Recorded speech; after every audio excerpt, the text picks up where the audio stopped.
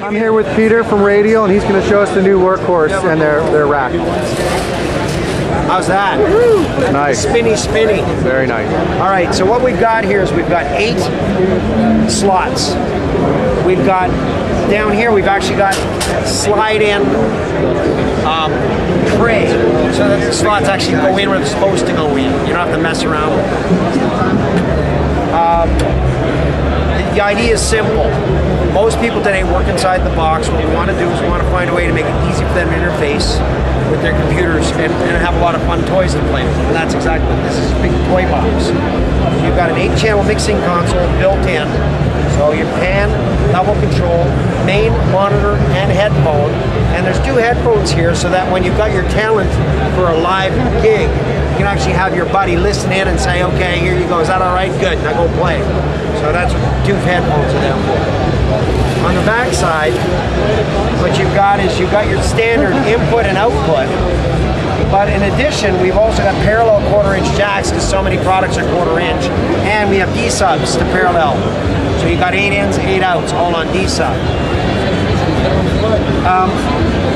At the far end here, you've got your main out, and your main out has both TRS and XLR, transformer isolated, by the way, your monitor, and then we use the Rupert Neve bus, because as you guys probably know, we ended up hiring 2 Rupert Neve engineers that did all the Portico stuff. So they come over our team, and they're the guys that developed this program, or this product for us. So they're now full-time employees of Radial Engineering. So this is the first project I got them on, which has been really a cool project. A couple other things that we've done is we've added a function here we call feed.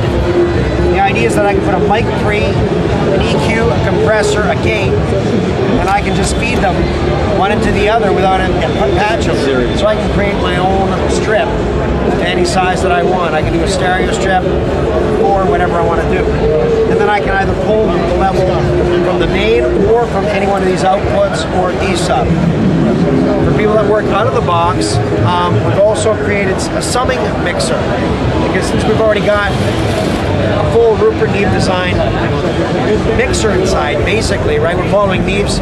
Neve wrote the book on mixing consoles, Why Reinvent It? That's basically a Neve console in here, a mini one. You run right in here with a D-sub. That also allows us to do backwards compatibility with all the old API modules. So now I can take an API module, plug it in here, basically take the XLR out, run it in here, and now I've got all the old modules sunk. So we've covered every angle of this thing. Finally, we've got one other function here called Omniport. And this we found out after developing all of our modules.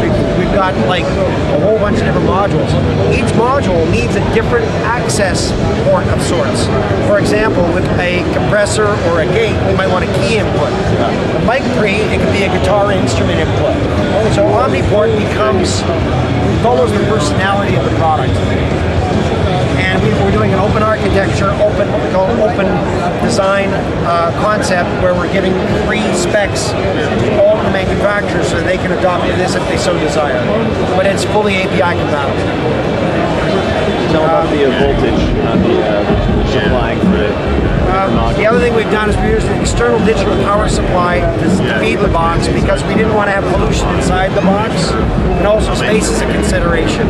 So as you bring things closer together, you get more noise.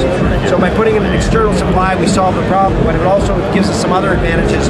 We can spec out our own power supply, and instead of 5 milliamps phantom power, we've got 15. Instead of 110 milliamps per module, we got 150. So by having more current available, it just makes everything run better. And it's all auto tracking, so if one device goes down, the other are completely separate. So it's a well-designed product, and it's going to retail for $1,200, $1,299, street at $999, and we anticipate delivering these at the end of December. Great. It's Rev 2. Thanks very much, Peter.